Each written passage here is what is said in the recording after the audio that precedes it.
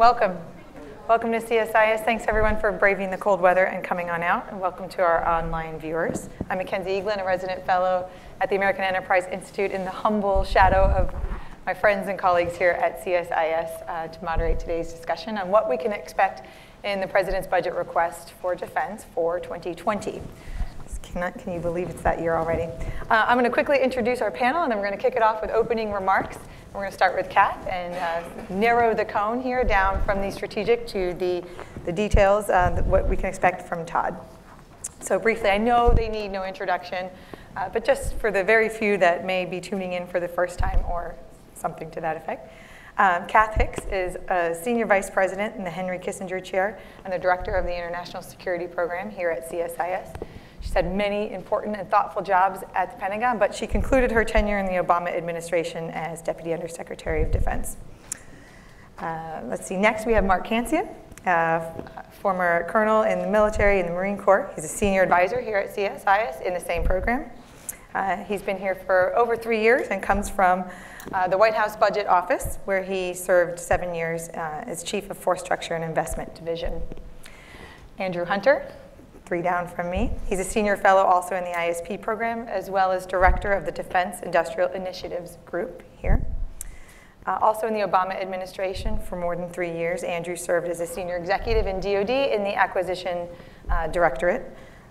And also before that on Capitol Hill as a professional staff member of the House Armed Services Committee. And finally, and not the least, of course, is Todd Harrison. He's the Director of the Defense Budget Analysis here and Director of the Aerospace Security Project. He previously worked at the Center for Strategic and Budgetary Assessments, where we've all read his outstanding work, and previously before that was a consultant in the private sector on Air Force issues. Welcome, everyone. Thanks for having me. Kath.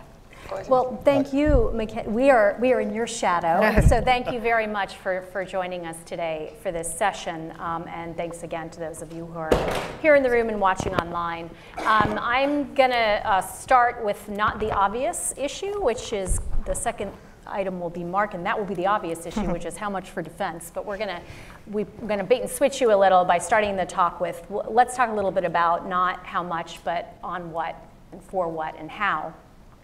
And this is a really challenging issue, I think, for this 2020 budget. There's been so much buildup. We had the Mattis memo that said 18 was going to be about readiness, 19 was going to be about joint capability and capacity. Then we had the NDS come out. Just before the NDS came out, then Deputy Secretary, now Acting Secretary Shanahan, made his reference to the 2020 budget being the masterpiece, where meaning the budget would be, the 2020 budget would be the first time that the strategy was fully thread through the budget. So expectations are presumably high, or should be high, that we will see in this 2020 budget pretty substantial shifts toward, or indicators toward, what it means to be a competition budget or have an innovation agenda. And you know, I think the big challenge to DoD is that I think even with the funds they have requires breaking some, no pun intended, China in terms of the trade-offs that are going to have to be made if you're really going to make room in the budget to invest in some of these new areas. So very briefly, we all put out pieces that'll come out after the event today, and I focused on 3 issues that will help me when I look at the 2020 budget, the justification documents, the posture statements, to think through the degree to which the department really has taken on this shift. And it won't just be about how much they're spending. It'll be the following kind of 3 areas. The first is, does the budget and all the materials around it really manifest an investment with a set of operational concepts behind it? And are those the operational concepts that are most animating in terms of these competitions with China in particular, because Shanahan has said his priorities are China, China, China, and Russia and other powers. So there you would be looking for things like, is there a concept of operations that seems to be behind the idea of how we're going to invest in, for instance, counter A2AD capabilities, for example, in precision strike, things of that sort. And how do they explain the story, which despite it being all unclassified, they need to have a story to tell about how taxpayer dollars are going to be spent to advance on these operational concepts and how those concepts have an opportunity to take advantage, if you will, in these competitions. I think the second thing I'm looking for, and perhaps feeling a little uniquely looking for, so I'll emphasize this point, which I don't think gets made enough, is that you want to see in the budget and all the materials, and even maybe the legislative proposal package that comes out following the budget, you'll want to see, is the department institutionalizing a culture of innovation?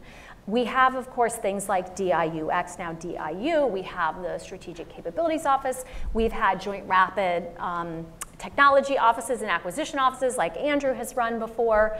The services are doing things in terms of like Army Futures Command. But I think there is this question about at the joint level, at the enterprise-wide level with the demise of GIFCOM, and I'm not suggesting a return to GIFCOM, and the demise of its predecessor, the Office of Force Transformation. What is the institutional approach, the enterprise-wide approach to ensuring that we're experimenting and it's funded, that we are exercising against those experiments, that we are marrying concepts to technology and to operators. So something like a competitive joint experimentation fund would be something that I would look at and be delighted to see, indicating that there's a shift in culture about how the department's going to do business.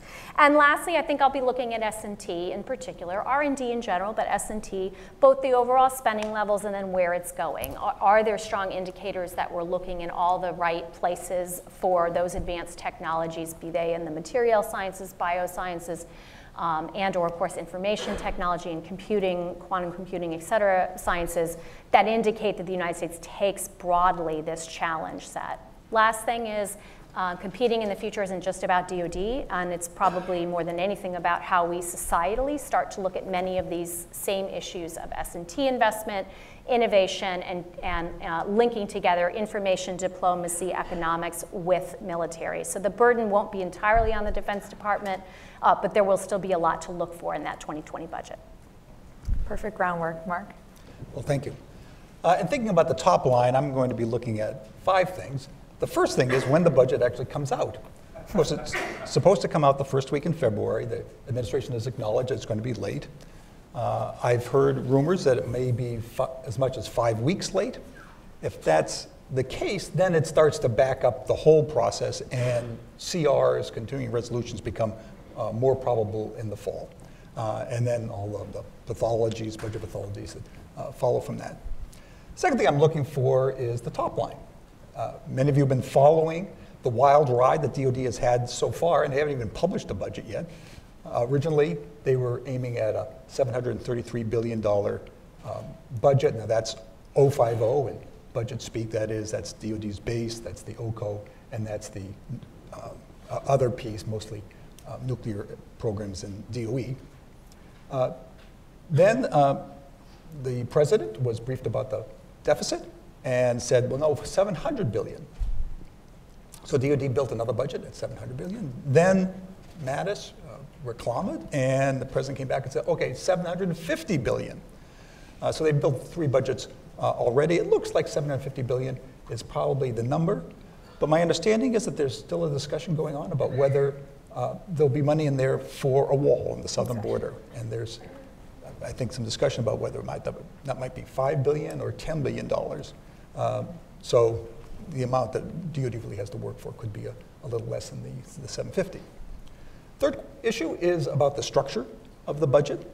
Now, a $750 billion 050, based on past experience, would imply a base budget of about $650 billion, OCO war funding of about 70, and then 30 for the nuclear programs. You could imagine that being structured differently. They might put some of that money, above the 733, into the war funding. We've done that before. So you might be able to see war funding of maybe 77 billion, and keeping the base budget where it would have been at 733. And that might indicate that some distance, maybe OMB trying to signal that this is a one-time bump up. This is not a permanent increase in DoD's top line. You could even see a structure like the old OGSI from the Obama years, and this is one of these budget trivia questions, but this was an Opportunity, Growth, and Security Initiative. that the Obama administration had proposed in the FY15 budget, arguing that if the Congress would accept the offsets that they had put forward, then they could buy all of these additional programs. And if that were done, that would again signal some distance from this budget increase above the 733. The fourth issue, and really I think a very important one, is management efficiencies. The administration's budget strategy had been to have large budget increases in 17, 18, and 19, but then from 20 on, the top line would be flat in constant dollar terms. And the idea was that the department would find management efficiencies to create the budget headroom needed to fund the kinds of programs that Kath described that were implied by the new defense strategy. And there were people, the president and people around the president, who believed that there was lots of waste in the Department of Defense and that it would be easy to find these savings. The FY19 budget talked about processes to find savings, but didn't actually identify very many savings. And in fact, if they really had found a lot of savings for the 20 budget, I think you'd be hearing the screams from the Pentagon from here, because to get that kind of money, you would have to cut some, very deeply into some programs that would have many advocates. And in fact, you've been hearing from the Army particularly about how they've conducted what they call night court, and that is a process by which they are cutting programs to create this headroom for these new initiatives. But the kind of programs they're cutting are warfighting programs. These are lower priority modernization programs, lower priority training. They're not pulling it out of overhead and infrastructure.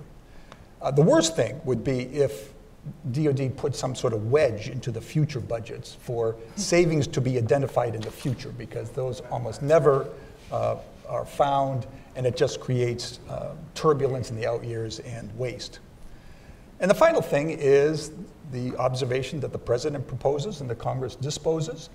This year will probably be rockier than most, certainly rockier than last year, because you now have a Democratic Congress. The Democrats have been moving to the left, and they particularly question certain programs that the administration has proposed. For example, the nuclear modernization programs are certain ones of those.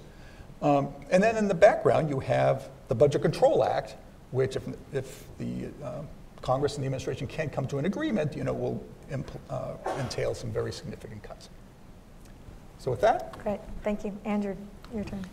Well, thanks. I'm going to align myself on Team Kath here and go with the argument that from a modernization perspective, where I'm going to focus my remarks, it is much more about the how than the how much. I say that because I think the last 2 years have demonstrated that you can significantly increase modernization funding without necessarily doing much to execute the strategy. And when you look at where the last 2 years of increases in the modernization counts have gone, they've gone overwhelmingly into existing production lines, producing systems that we have been producing for at least 2 decades, in some cases longer. And those are fine things. They're very good things. We're not going to regret, I don't think, buying those things, but they are not what you would call strategically aligned if you look at the emphasis and the strategy on emerging technologies like hypersonic systems, artificial intelligence, human-machine teaming, directed energy. You don't see a lot of that in these systems that we're currently investing quite a bit of money in. And so I think it's interesting to dwell just briefly on why is that? Why did that happen? And it happened, I think, largely because just as we behaved in a very unstrategic manner when we cut in 2013 because we had a sudden reduction in budget authority that had not been planned for, and we had to find it wherever we could, and the strategy be darned in that process. When money suddenly ramped up very rapidly in FY18 and FY19, late in the game, hadn't been really sought in 2018 by the administration, it was done by Congress, and then in 19, the administration got on board, but hadn't really planned for the size of increase that ultimately arrived. The only way to spend that money and not see it just eventually expire is to put it into existing production lines that have contracts in place, have items that have already been designed and developed and are ready to produce, where you can actually spend that kind of money in a rapid time frame. So we've gone through a period now of being almost comically misaligned between what we're buying and what the strategy suggests we ought to be doing to prepare for peer competition. I think 2020 is the year that really starts to turn around, and that's what I'll be looking for. But because of the nature of the fact that this is very budget driven, and the fact that we have dramatically changed the way that acquisition is organized in the Department of Defense, it's going to be very much driven by the services. And so I think you're going to see very different behavior in the different services as they go forward. So let me just briefly touch, I do mean briefly, on each of them. Starting with the Air Force, I think when you look at the Air Force's big programs, the Air Force is pretty clear about its priorities. Its priorities are inherently already geared towards peer competition type conflicts with the F-35, the B-21, the KC-46. These are the capabilities you want for a big peer competition. So I don't think we're going to see radical change in the Air Force, but the Air Force does have some problems to grapple with. It has a lot on its plate with even just the programs that I've mentioned already. It has a next tier of priorities that with the budget influx, I think now it looks like it will be able to afford. But how to shape those next tier priorities, I'm thinking of the trainer and some kind of replacement for the JSTAR system and some of the space capabilities to the extent that the Air Force still has responsibility for space. How does it shape those to the strategy? And one of the dilemmas I think the Air Force has is inherently it is operating a lot of what it does in support of the other services. So I think it's going to be paced by the decision making of the other services and by the decisions they make on what their next generation concept of operations are, to Kath's point earlier, as to how it should be investing to support whatever that concept of operation is. So the Air Force has its challenges, I think, and also trying to align itself with the other services. The opposite end of the spectrum is the Army, as Mark has already referenced. The Army has made clear that it's in the process of canceling a lot of its current modernization programs or ending them and shifting in a new direction.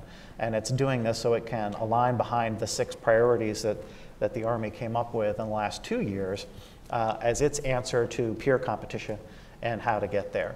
And so I think I want to give the Army credit. Haven't seen the budget yet, obviously, but we did a study a couple of years ago recommending that they really develop clear priorities and then very much align their modernization program around that.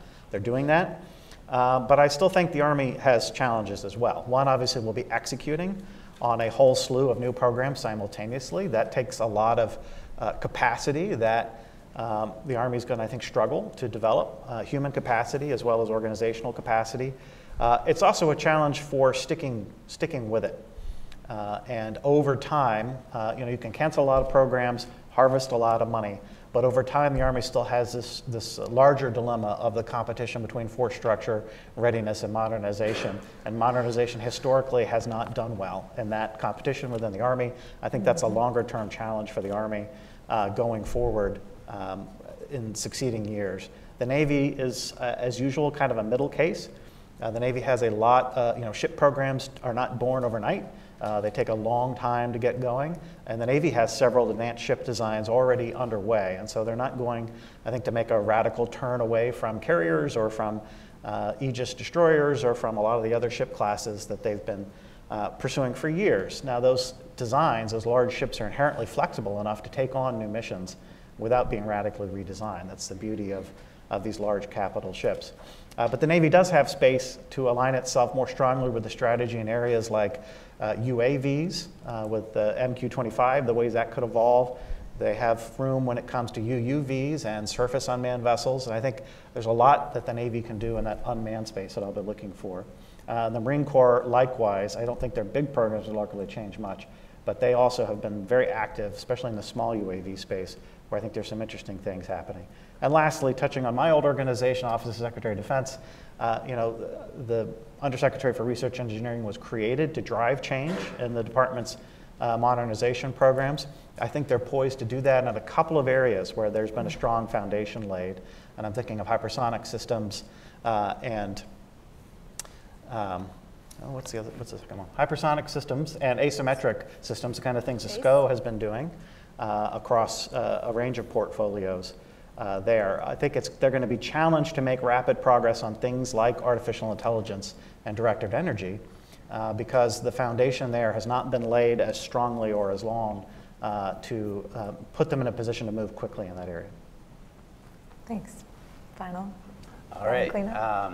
So we have been progressing into deeper and deeper levels of detail. So I'm going to go really deep now, and I'm going to focus on what we should expect for space in this budget request. So much of the past year, we've heard back and forth going on with the administration and the department, and the National Space Council and Congress about whether or not to create a new military service for space, what the president has termed the Space Force. And so that we're supposed to see that proposal come out along with the budget request this year. Now, not that much of it, I think, will actually be contained in the budget. I think it will mainly be in the legislative proposal that comes with the budget request. But we're waiting to see a lot of that. And if you go back to August, when Vice President Pence went over to the Pentagon and gave his speech, he basically laid out their plan for what they were going to do starting right then to start preparing and leading the way towards eventually creating a Space Force. And if you go through that list, I went through it recently, they actually can't check a lot of things off the list yet. They've made some progress, but they haven't completed many things. So if you take, for example, they said they were going to recreate United States Space Command. It looks like they're getting closer to that, but they haven't done it yet. They haven't named a new commander for it. They haven't picked a location either. Those are two things to look for. Now, they are expected to name that new commander soon. But you got to have a person leading it. You got to have a location before you can get started at all. So that's things to watch in terms of progress on those issues they laid out. The big thing, though, the big unresolved question is the scope of the Space Force. How are they going to scope this? Is this just going to be Air Force Space Command elevated, or is it going to be more broad? And so, first of all, we've got to find out, are they going to do this underneath the Department of the Air Force? So it'll be more like a Space Corps that Congress had proposed back in 2017.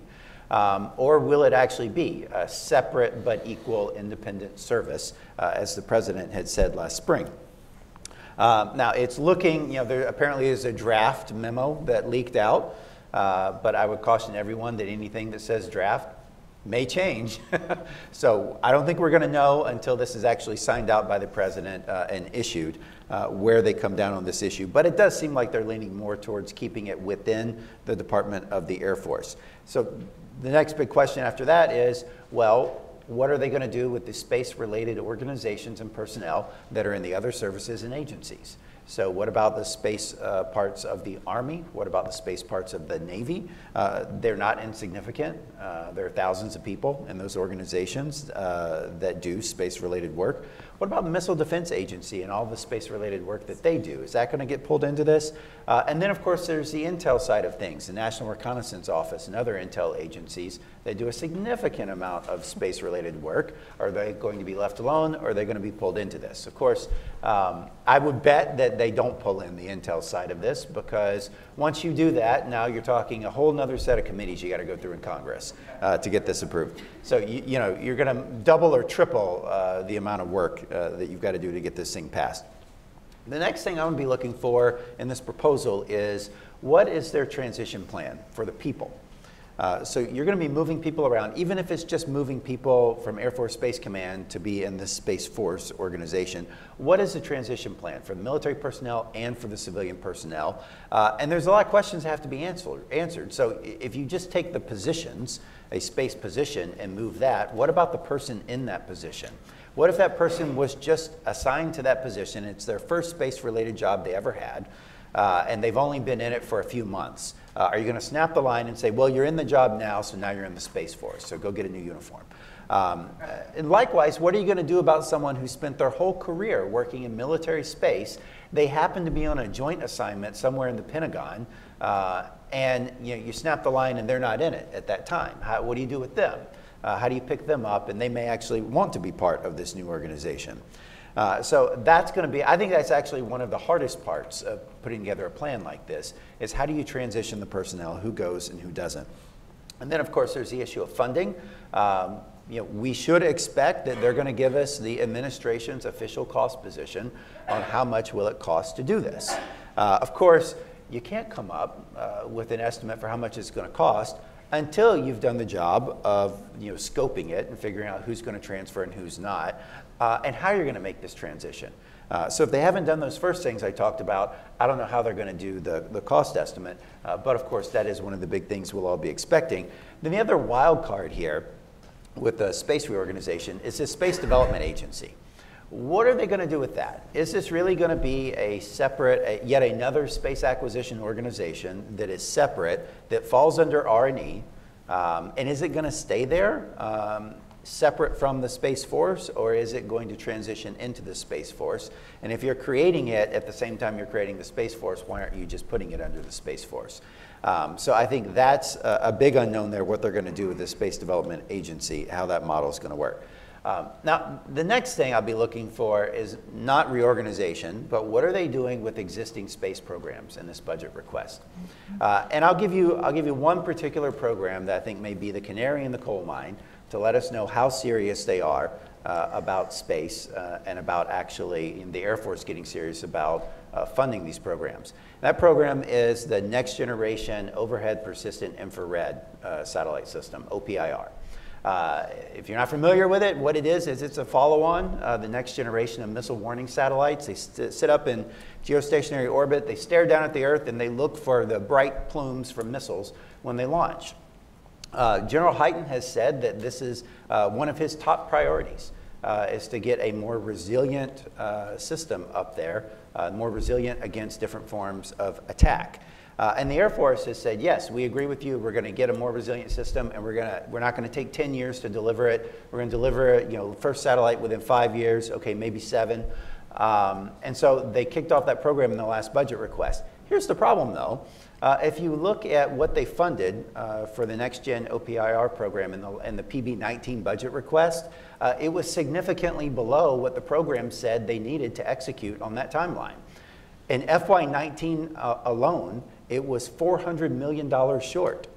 And so the Air Force's plan that they briefed to Congress was, we're going to ask for a reprogramming request to cover the difference. And if you look over the next 5 years, which is what we're going to see in this budget request, in this FYDP, from FY20 to FY24, last year's budget request was short $859 million over that 5-year period, relative to what the program office said that they needed to execute the program that they were promising on the timeline they were promising. So what I'll be looking for, I think that's the canary in the coal mine. Does the Air Force actually fund this program over the FYDP according to what their own program office said they needed to meet that schedule? And then more generally, looking at space acquisition funding in the budget, space procurements in particular have been in a decline for 7 years. They peaked in FY12. It's been cut by over half since then. So when are we going to start to see the rebound in space procurements? A lot of that is because we didn't have new systems in development in order to transition into procurement to fill the gap created by the programs that were exiting procurement. So when are we going to see that, the space funding come out of that bathtub and actually have programs that are in procurement again? That's one of the big issues I'll be looking for in this request. And I would note, before we go to Q&A, we actually have a briefing, a policy brief that we're publishing in a few minutes. I think it's going to be going up on our website soon. That's what Seamus promised me before we came up here. So if you go check our website, the 4 of us and Seamus have co-authored a brief that basically goes into more detail on what we've discussed here today. Thank you, guys. That was incredibly detailed and thoughtful.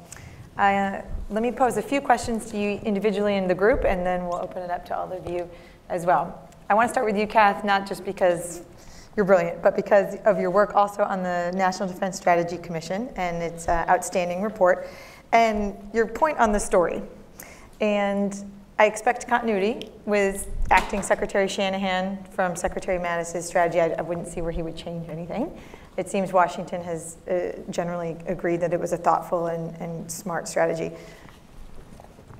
But I think it was Andrew's point, and it sort of echoed everywhere, a lot of the guidance has been left to the services, and I think that the Commission found that as well, that this innovation or lethality or implementation of the NDS is in the eye of the service beholder, perhaps. I'm saying that a little bit wrong, and you want to correct me. But so if that's true, or if we think it's going to continue, is there a story that can be consistently told by the department, not just Mr. Shanahan, but by everyone, when they're throughout the posture hearing season? And if not, will they be able to sustain the ability to sort of move plans and programs forward to follow the National Defense Strategy, or would just get more of the same, which is the last administration's investments and the one before that?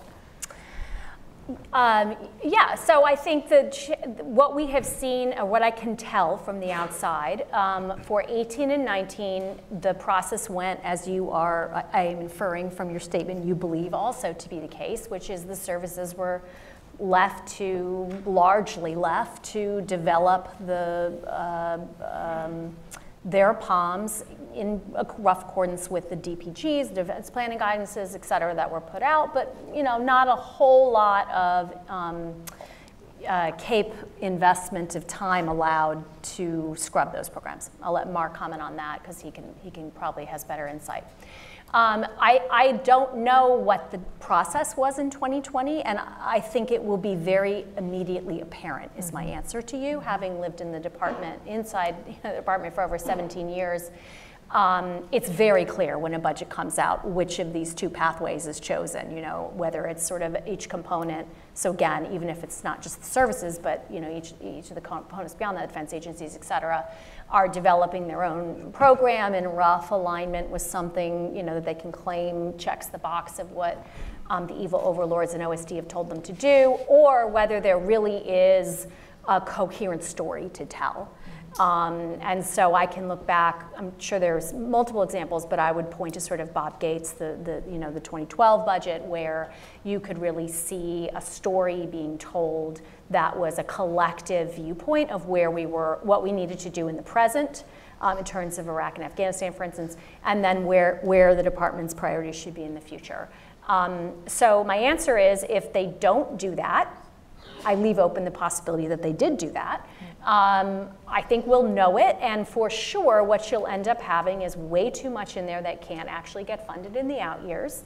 And 1,000 flowers blooming, you may have some good things in there for sure. The services are competent, capably led, and can come up with good ideas, but it won't, again, get to this issue of what are those inherently joint and often combined approaches that are going to make the difference, build our asymmetries, and close out our vulnerabilities, which are often in places like space and cyber that cross over component budgets that get us best positioned to deal with a China that is much more coherent. It's not 10,000 feet tall, has its problems, but certainly is more coherent. Let me, since she brought you up, Mark, I'm going to cue the next one to Mark and Todd together. So beyond the story, let's get to the mechanics of budgeting. And if a $750 billion 050 top line comes out, but there's anywhere from 5 to 12 rumored billion for DHS, not just the wall, but it's going to be funding for DHS. It seems like it's not just defying the letter, but the spirit of the accounting system and the budget process and the committee jurisdiction. I mean, is this a total non-starter? What happens if it's 750 with DHS money in the defense account?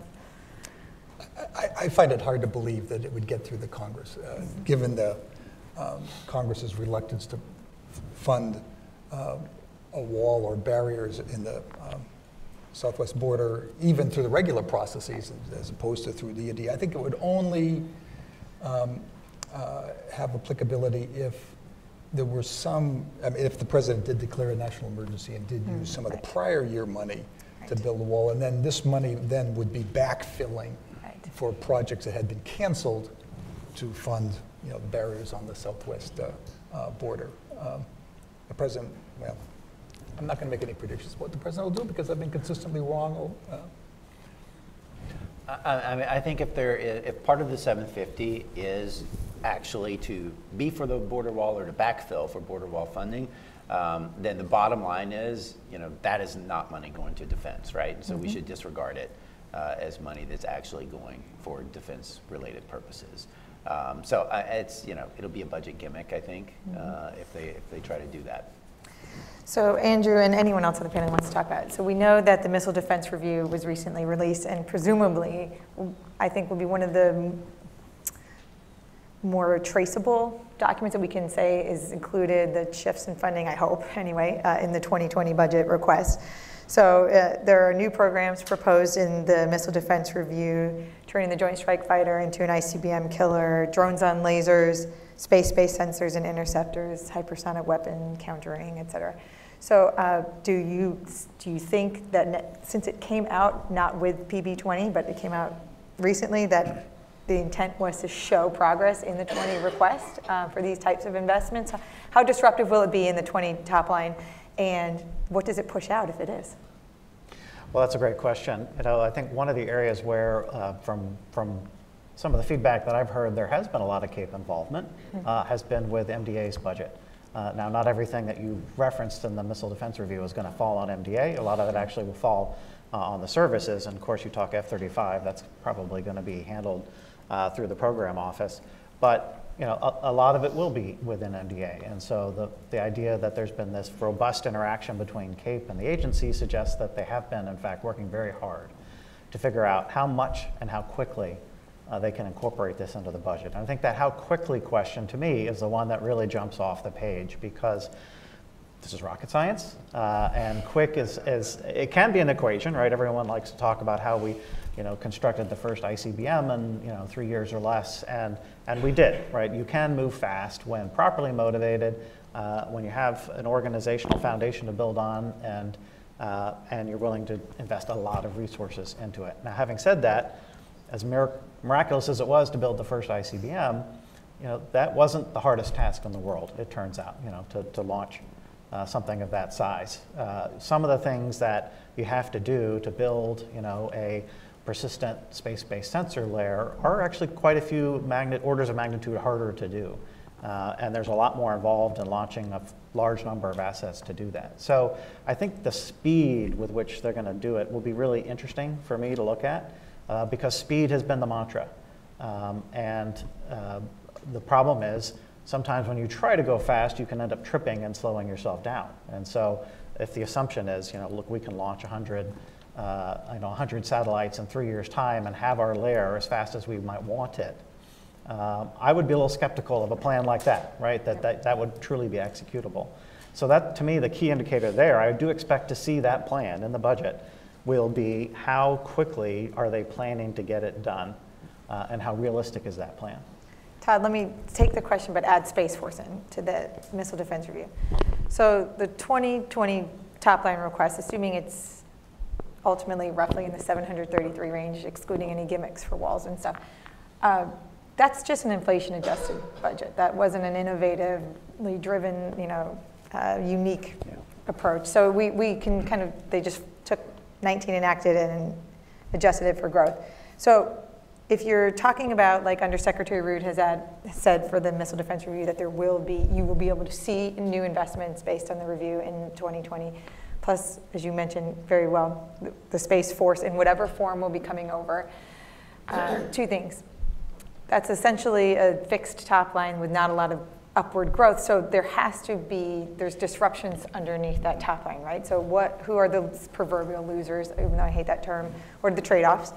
If so, or what do we think? And secondly, for the Space Force, do you expect it to mostly fall burden-wise on the Air Force? And then what is the trade-off within the Air Force's own budget specifically? Yeah, I mean, so starting big picture, this is like the dirty truth I think most people know and work in defense is, with a $700 billion defense budget, you could fully implement the National Defense Strategy. You're going to have to make trade-offs. You're going to have to make some hard choices. You're going to have to make some people mad to do it. With a $750 billion defense budget, you could completely fail to implement the strategy by investing in the wrong things and just continuing to invest in old things. So, whether they're implementing the strategy is not as much about a question of the top line. They can do it with a lower top line if they wanted to. To do it within the range of numbers we're talking about, they are going to have to make some trade-offs. If it was less than 750 billion, there would be more trade-offs. But even at 750, they've got to make trade-offs. Just to keep, as kind of level set everyone, if you just want to maintain the same size force you have today, you need about 3% growth above inflation in the budget every year. That's just a fact of life because of compensation cost growth, because of O&M cost growth, readiness, and acquisitions. They don't get cheaper. When you buy the next generation of equipment, it costs even more than the prior generation. So you look at that over time, you need 3% real growth just to maintain the same size, same capabilities in the force. And so they're not getting that, with the budget projections that we're looking at here. So I think there are a lot of competing things. So I think the first thing that's going to have to go, if they're serious about implementing the strategy, is there's not going to be any growth in force structure, overall at least. Maybe parts of the force will grow, but other parts are going to have to decline. And so this 355 ship Navy, it's out the window, I think, if you actually want to implement the strategy. Of course, ship count's a bad way of doing it anyway, but, and the Air Force's plans, 386 squadrons, like, that's not going to happen. Not, in this budget reality that we're in. And keep in mind, this is a pretty robust level of funding. That's just not going to happen if you actually want to implement the strategy, because you're going to have to go cut parts of your force structure that really aren't important to the strategy. And you're not going to reach 386 squadrons and however many planes that ends up being. Of course, unless you subdivide your squadrons. It's a good way to cheat. But I don't think they're actually planning on doing that. So macro perspective, I think it's force structure. Is where you're going to have to make some serious reductions. That's going to be hard. And then cutting off procurements of some legacy programs that don't quite meet the priorities of the strategy. Does one come to mind, for example? Well, they're never going to do this, but carriers, amphibs, I don't see a good, I don't see why those are priorities under this strategy. You're not going up against China or Russia with aircraft carriers and then launching an amphibious assault against their mainland. It's not going to happen. If those are really the priorities, I can see there's a lot of areas where you could start to make some targeted reductions. That's going to be extremely painful, politically impossible. But if they're serious about it, there are ways to free up money to cover these other priorities. And then within space, if they're doing the space reorganization, it's mainly just 95% or more of the funding is just transferring it out of the Air Force's budget, out of the Army, out of the Navy. Things they're already spending on space, just transferring it to the new organization. The overhead layer that you put on that, which that's going to be an interesting thing to see whether they think the overhead layer is going to be. I've already published my thoughts on that. CNA has published I don't know if they've released that yet, the CNA study on that. We actually come pretty close in our cost estimates of what that's going to be. The Air Force is in a different order of magnitude in their cost estimate. But it'll be interesting to see, what do they propose there. If it's $1 billion or less per year, that's pretty easy to come up with that kind of money within a $750 billion budget. You take a little bit here and there, various things. I mean, you might even be able to do that with efficiency savings, Mark. I was just going to go there. $1 billion a year, surely we could do that. He's ready to jump in. Go ahead, But Mark. I wouldn't count on it. But before we leave Missile Defense Review, I do have to plug that we have Mark Trachtenberg here tomorrow with Tom Carrico, who leads our Missile Defense Project, to speak on the Missile Defense Review. Great. Thanks, Mark. A thought on the legacies, and then I'll go on to management efficiencies. On the legacies, I think the services probably will make some cuts, not the way Todd has proposed, but for example, I think the Army will stop upgrades to the Bradleys because they're going to bring on a new vehicle. The Air Force will probably retire some of the older F-15s and F-16s, maybe the A-10s, make a run at that again. And the Navy probably retire the older F-18s, that sort of thing. Now the downside is that as the force gets smaller, it can do less day to day, and the department will have to ask it to do less. Now it has a proposal, a notion about how to do that, dynamic force employment. Great idea, very difficult to do in the real world. Management efficiencies, is it possible to get management? Of course it is. The problem is that they're very painful, and you have to use political capital to get them. When I talk to people about management efficiencies, I say the first one is BRAC, closing unneeded bases. The department says it has about 22% excess capacity. There's a proven process there with proven savings. And the efficiencies get harder after that. And of course, the Congress has balked at allowing base closures. You could, for example, go after DoD schools and ask the question why DoD runs a school system. You could look at non-warfighting medical research and ask why DoD is funding autism research. You could look at some of the school system, ask why the services have prep schools when the academies get 12,000 applications a year. There are a lot of questions you could ask about efficiencies, but each one of those has strong advocates, and many of these institutions are functioning well. It's not that they're bad. The question is whether DoD should be doing them. Can I just jump in on this? Mark made a really great point about the particular challenge the Army has of transitioning from older production lines to newer production lines. And so I said they need to do this, and maybe I made the sin of making it sound like that's kind of easy to do. So let me just touch on the flip side of it, which is, the industrial base review that DoD finished last year said that the combat vehicle industrial base is, I'm going to put it in my own words, is weak and has significant shortfalls and gaps in it. And that's because of, Mr. Toad's wild ride that the combat vehicle industrial base has been on over the last 5 years, which has been actually quite devastating. And so we've got real weaknesses in the industrial base for combat vehicles. So then the Army says, okay, we're going to stop doing upgrades to Bradleys because we're going to get that new vehicle. And when does production of that new vehicle start? It's not next year. It's probably not the year after that. So how do you make that transition without further exacerbating an already serious problem? Right. They have a similar challenge when it comes to future vertical lift. Not as severe in any way as what you see with combat vehicles, I don't think. But it is a challenge of how do you go from today's production lines, which are producing good gear, to what we have are relatively mature prototypes that we could think about, that's something we maybe can get into production on in the next 3 or 4 years if we commit ourselves to it. But how do you make that transition? In the short term, it's probably going to cost more. Great point. I want to open it up for questions in our remaining 9 minutes. We'll get you out of here right on time. And since I haven't been able to come over here, we'll just start with you.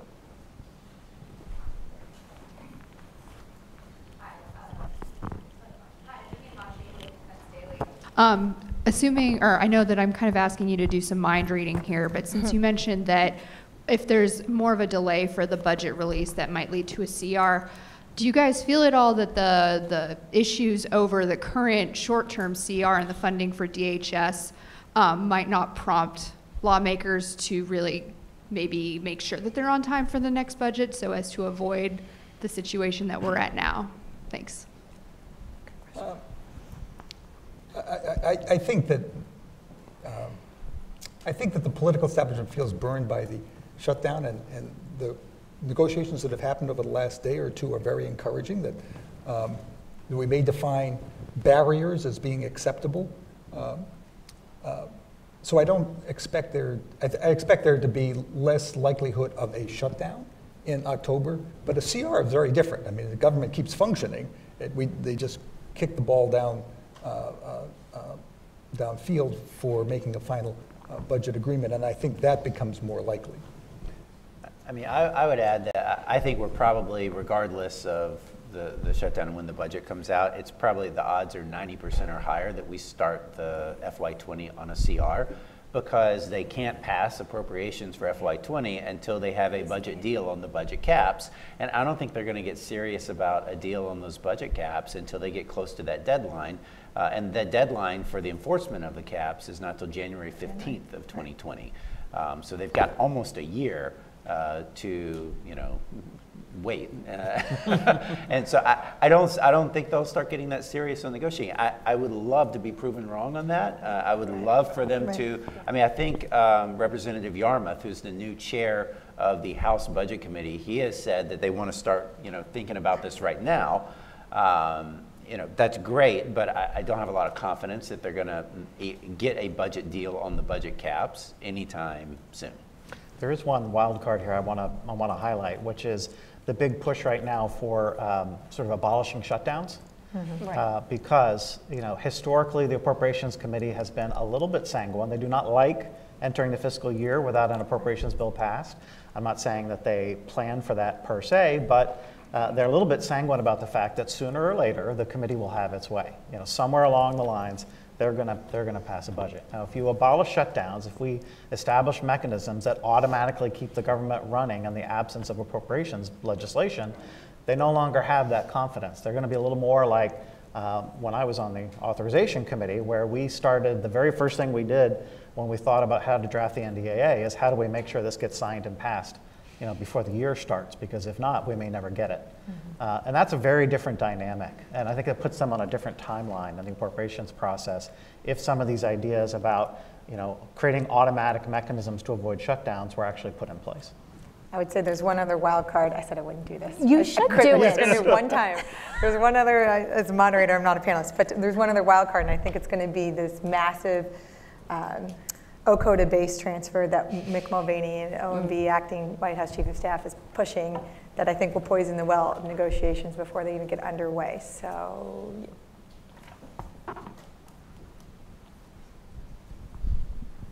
Hi, Steve Trumbull with Aviation Week. I was just curious if you could drill down on the nuclear modernization plan and this debate between Adam Smith and the administration's position. How likely do you think the current plan emerges from this process unscathed?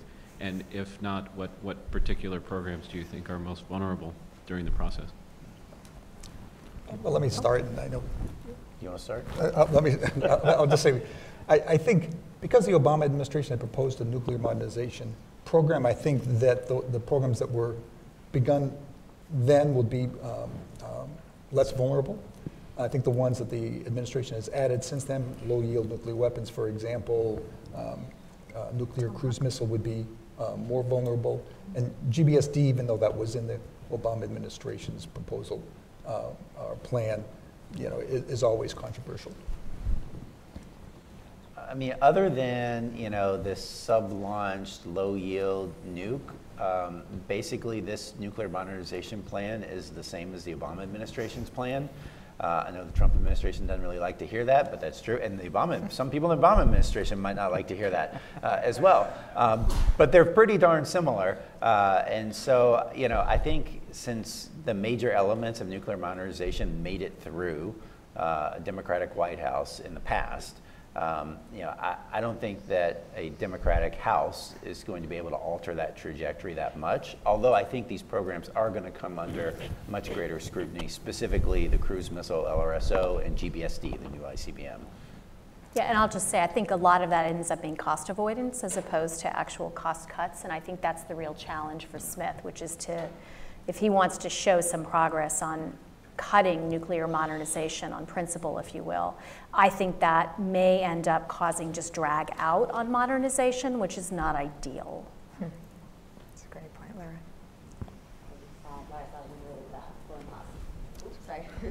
Lara Seligman with Foreign Policy. I wanted to ask you a little bit about China. What do you think we have to see out of this budget to kind of prove or show that the administration is really getting serious about countering China? Well, I'm going to answer, but it's not conquering China, just to be clear. I mean, I think Countering. I think she said oh, good, countering, thank God. not conquering. I'm glad it's my hearing. I apologize then. There may be a countering conquering, China. who knows? There may be a constituency for that, but no, on countering China, thank you, Andrew. I think that, as I said, I think the key issue from my perspective is, the rhetoric is all there on the NDS, and the administration deserves a lot of credit for pulling together coming at the right time, but also the right rhetoric at the right time, if you will, for very strong bipartisan consensus around the view that China is the pacing challenge set. Now, slight caveat, just to say, that's kind of been true since about the 97 QDR. It's just life gets in the way, and life tends to happen in the Middle East. And we shouldn't be we should be humble enough to recognize that reality again, particularly if John Bolton wants to start a war with Iran. So what I'm looking for in the budget is, are you now fleshing behind that concept that is long animated, I think, a train of common defense thought about the pacing challenge of China, a set of ideas about how to actually deal with those operational challenges that threaten our interests, particularly, not only, but particularly in the region in East Asia. So again, I'm looking for, many of this has been mentioned specifically by Andrew, but I'm looking for, is there a concept that marries in a joint way the manner in which we can overcome those A2AD challenges? And I'm suspecting I would want to see a lot of that in cyber and space, investment in a way to manage through the missile exchange ratio, which there could be different solutions for that.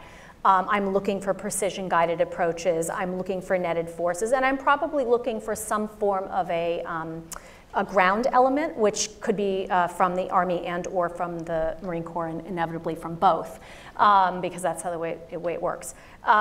So those are the types of things I'm looking for at the operational level, and then stepping back, I'm looking for the big cultural change of how do we operate as a department? Are we keeping our investments in S&T? Are we serious about moving things quickly through the acquisition cycle? Are we serious about partnering with industry and with international partners and allies?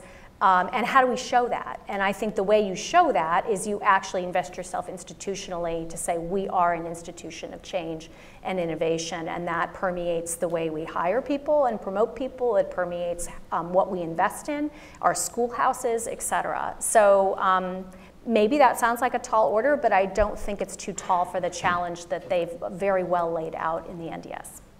And I would agree with all of that and say I think there's also some important signaling that is likely to happen or could happen in the next couple of years. So I mentioned earlier there's a foundation within some of the OSD programs, the SCO efforts that were started for doing some things where we could do a dramatic test in the Pacific of a hypersonic system, could demonstrate something, could demonstrate a hypervelocity projectile fired from an Army artillery piece, demonstrating a more favorable, missile exchange defense type capability, where if we were to do such a test, where would that happen? Well, maybe lo and behold, it'll happen in Japan or on Guam or some relatively prominent location like that. So I think there's a lot that they are postured to do because, as Kath said, there's some things that are have been in the works for a number of years that are probably at a point now where some of the cover can be rolled back. I think I speak for everyone when I say thanks to the Fab Four for making this defense discussion interesting and funny. I want to be Fab. Thanks for the clock.